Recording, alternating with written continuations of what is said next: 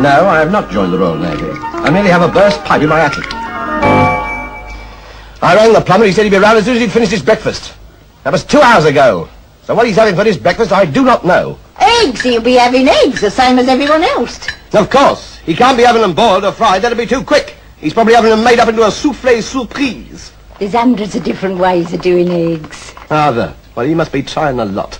I can see him standing there in his boiler suit. The only plumber with a certificate from the Cordon Bleu. Variety is egg-shaped. And so is your umbrella. Hold it over me while I eat me eggs. Eggs is versatile. You can do anything with eggs. Well, try using a couple of them to block up that pipe. Oh, my soldiers are soggy.